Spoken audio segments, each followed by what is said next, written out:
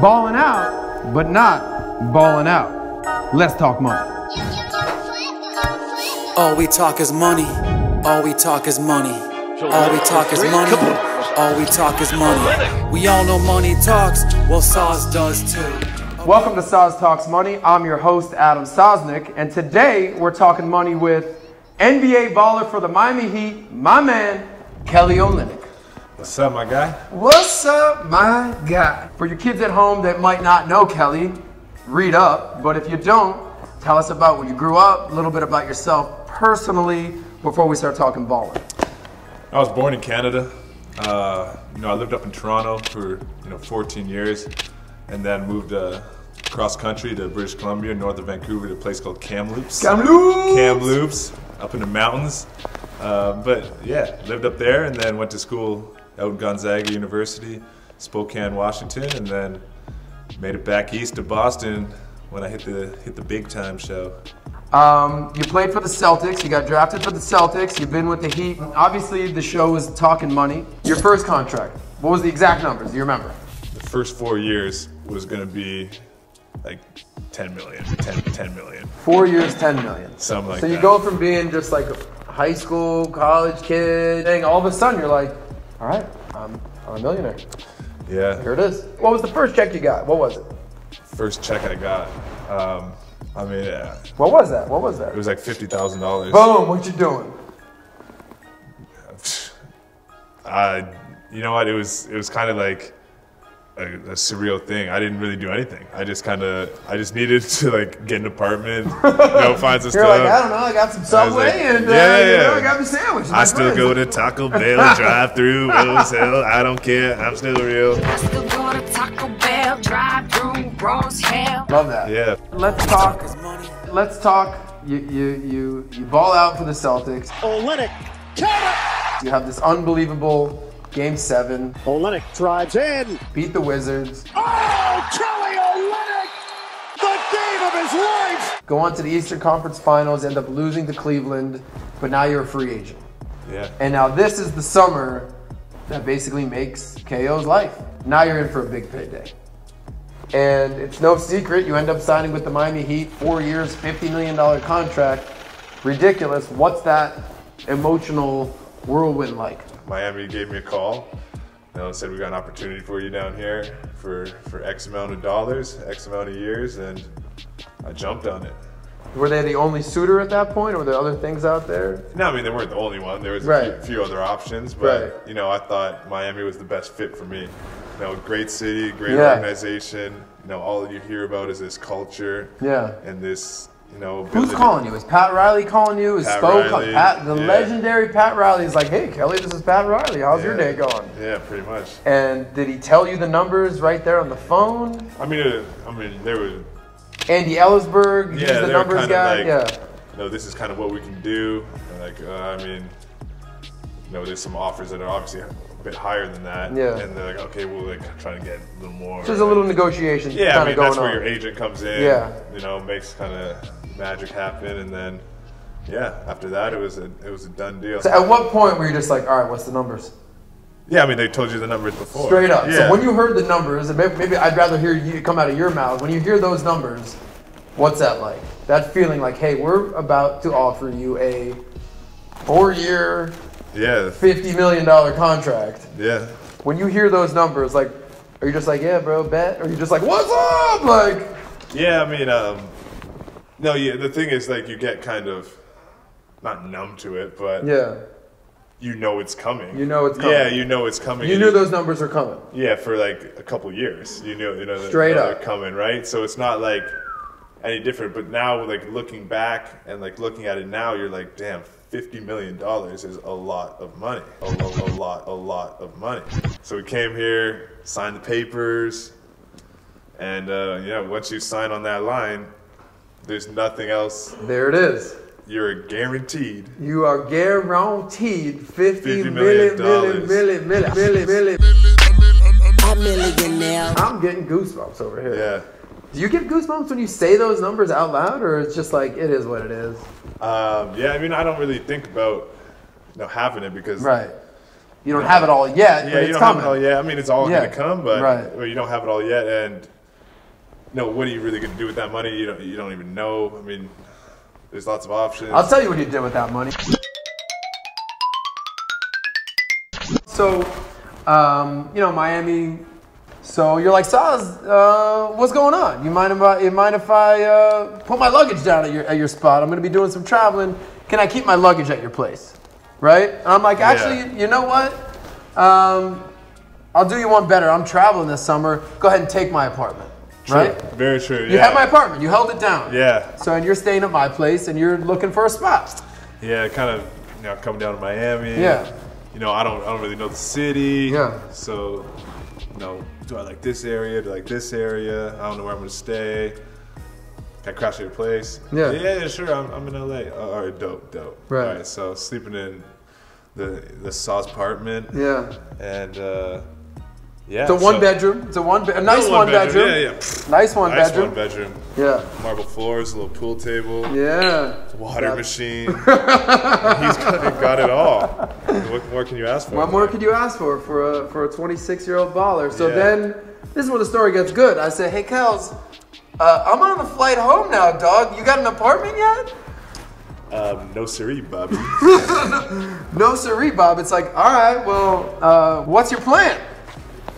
Yeah, and that's a good question. What was my plan? My plan, I didn't have one. That was probably my first flaw. So, I'm all about that. Save that money. But I mean, what am I really gonna do? Get a hotel in Miami by myself? I mean, like, how fun is that? Yeah. Not that fun. Yeah. So, I mean, you had a prime real estate in the living room, leather couch, sectional, a big L to it, had a long side and a short side. Yeah, I mean, like, pull up. I was holding it down. Yeah. You had to come home. I had to sleep on the couch. I mean, everybody in their right mind would do. Yeah, just like a normal person would do. Yeah. Yo, can I hit the couch? Yeah. Right, all good. Uh-huh. The funny part about it is, all right, cool, Kelly hit the couch. Kelly the Couch Olynyk. So a day goes by. Couch. 2 days goes by. Couch. 3 days goes by. Couch. A month later, essentially, Bro, we racked my up. man Kelly Olynyk is crashing on the couch. Bro. $50 million in the bag, crashing on Sos's couch. 30 straight couches, 50 straight million. Couch, Kate. So, and that's what I love about Kelly Olynyk. That's what is so amazing about you, is that you are the baller who's not a baller. You're so freaking down to earth. I don't know an NBA player that would do something like that. Maybe a night. But for straight preseason, KO over here is just crashing on Sos's couch. 50 million ready in the bank. Yo, can I hit the couch again? I'm like, you got it, bro. It's your world. Appreciate you. Appreciate it. Yeah, I mean, what the people don't know is, your proximity to the arena is pretty darn special. I'm living right across the street from the Miami Heat arena. Your commute to work is maybe a hop, skip, and a jump. Yeah. Who's got it better than KO at this point? The weather's warm. The couch is warm. We're in Miami. Yeah. I mean, what do you guys want from me? What do you guys I love that about you, bro. This kid's crashing on my couch. $50 million. Clearly have enough money to rent a hotel, but you're like, let me just hit my boy's couch. Let me hit the couch. I think it's amazing. Mm-hmm. I think the people at home are gonna find that amazing. What about just keeping it real? What should the kids know about? It ain't about the money, it ain't about the balling, it's just keeping it real. What do you want the kids at home to know about that message right there? Just, I got the loot, but I'd rather crash on my boy's couch. No, obviously you can. You can get a hotel. I could get Airbnb for easy. Whatever. You can do a lot of things, but just kind of. It's not what you can do; it's what you need to do.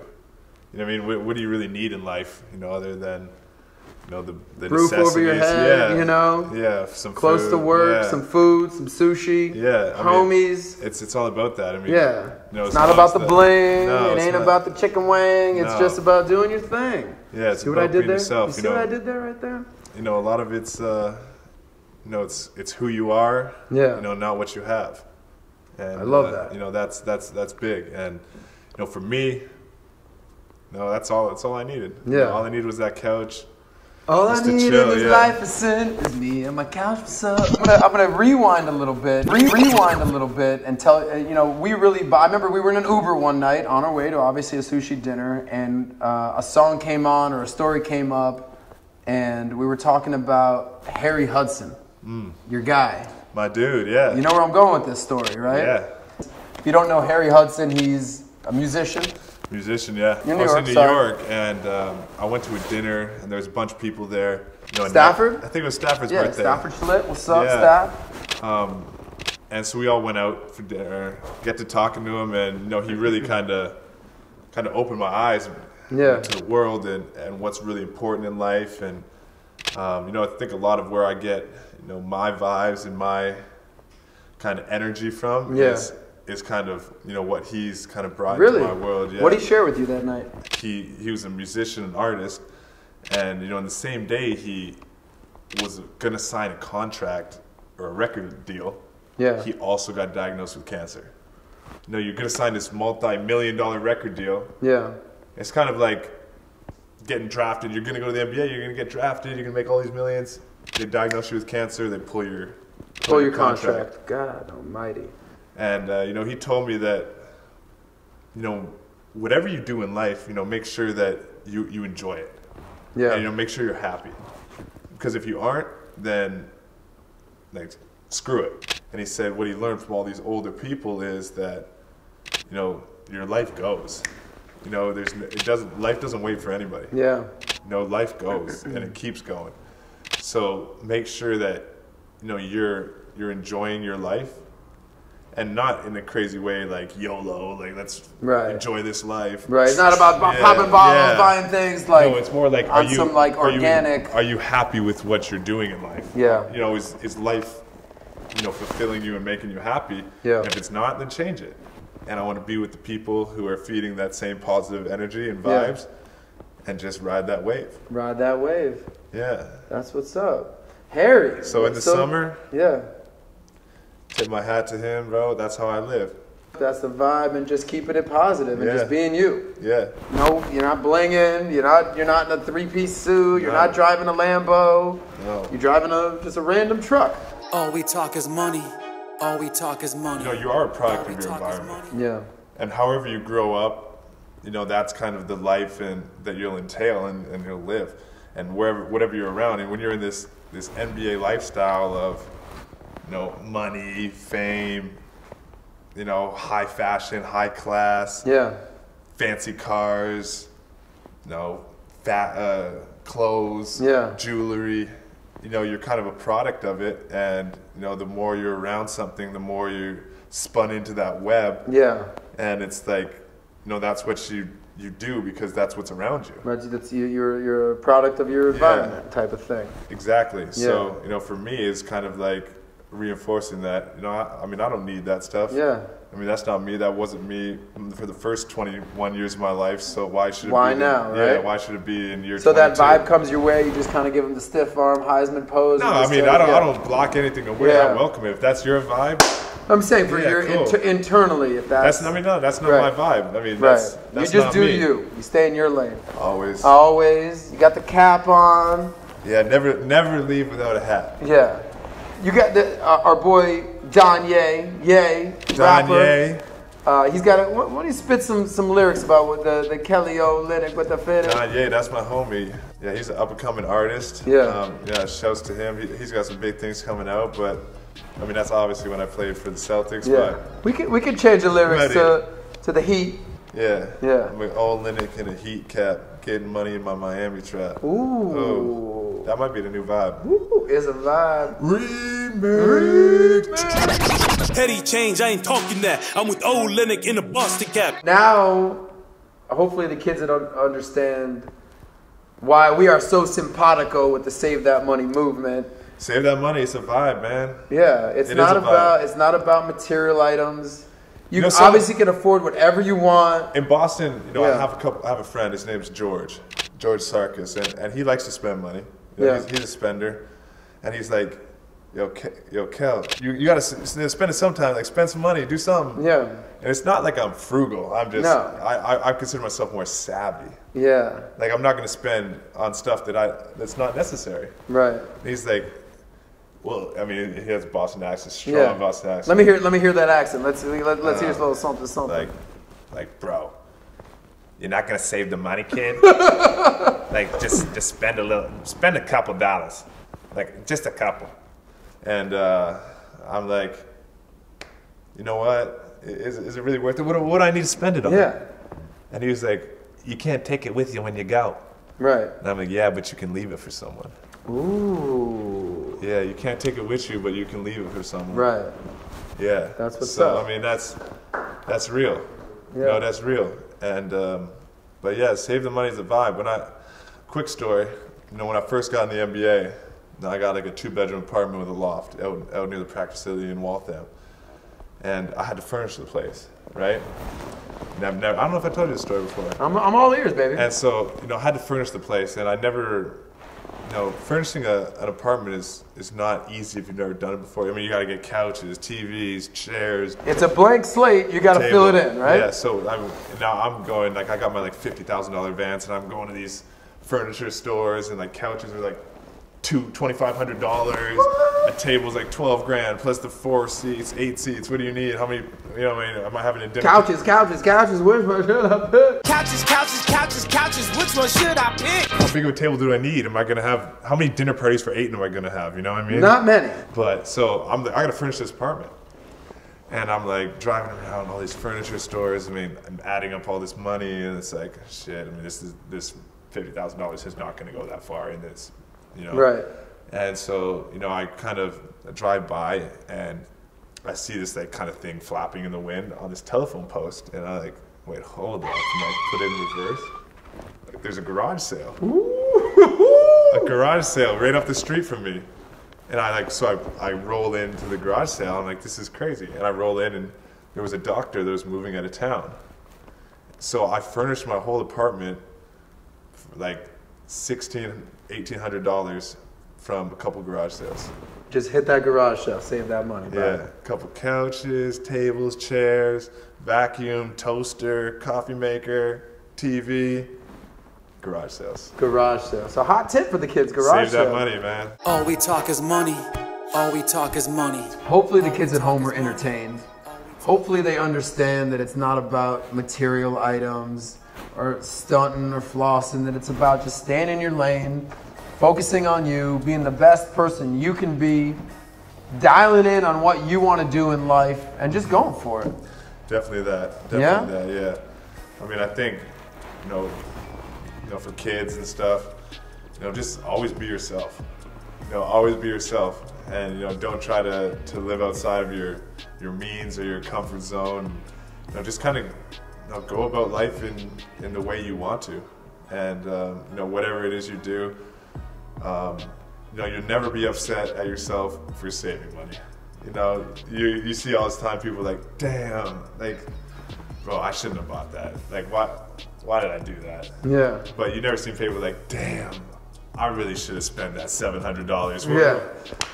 What am I going to do with $700? I really should have spent that. You know, amazing point. You always hear people kicking themselves. Why did I need to go spend $400 last night at the bar? Did I really need that pair of tennis shoes? Exactly. But no one ever looks at their bank account and be like, man, do I really need this 10 grand sitting here? Yeah. Man, why did I save all this money, you know? Right, exactly. And once you can kind of get, it's a mentality thing. It's not it is a mentality it's thing. Just like a, hey, I'm comfortable with who I am. Yeah. And I think for me, in like one way, and in today's day and age, it's, and I'm saying this like I'm like back in my day. Yeah, like I'm back to like shekels. Right. You know, Shout out to the shekel collectors out there. But like in the world we live in today, with, you know, all this, like, your money is digital. You got, like, cards and like on your phone, Apple Pay. Yeah. And the problem is you never see the money leave. Right, your it's hand. not tangible. It's not tangible at all. Right. And so for me, in like college, I mean, not having a lot of money and, like, you know, trying to learn how to budget and stuff, you know, I always had cash because, you know, if I had $100 for that month, I mean, If you had $100. If you spending $25, you're like, damn, bro, this is $25 leaving my hand, and this is all I have left. Right. You know, that's one thing that's kind of, you know, if you're a younger kid and you can't really comprehend and you're not really tracking your stuff, you know, that's one thing. And the other thing of advice I would give to these to people today is, you know how much it costs to be you. You know, how much does it really cost to be Bob or Sally or Jimmy, or, you know, what does it cost? You know, what does it cost to be Kelly? Yeah. You know, you have your living costs, you know, whether you have a car, whether you have a phone, you know, entertainment costs, do you have a gym membership? I mean, all this stuff, like, how much does it cost to be you for a month? Cable, heat, air conditioning, internet, whatever it is. I mean, all this stuff adds up. And so, you know, all these expenses, like, what does it cost to be you? Does it cost $1,500 a month? Does it cost $3,000 a month? Does it cost $20,000 a month? Right. Add it up. Know what it costs to be you, and make sure you're living with that. And then once you know what it costs to be you, look back at it and figure out how can you make it cost less to be yourself. Ooh. And, you know, that's something that I did, you know, after, you know, being in the NBA and seeing, like, wow, you spend a lot of money and you don't even realize it. Yeah. Is, you know, how can you make it cost less to be yourself? And, you know, that's something, if you're really trying to get on that save that money vibe, it's a little piece of homework that could help you out. Anything else that we want the kids at home to know, or should we just get them save that money and sign out? What do you think? I think, yeah, as long as you're trying to save, you're on the right path. Love that. We'll drop the theme song and we out this piece. Save that money, young fella. All we talk is money. All we talk is money. All we talk is money. All we talk is money.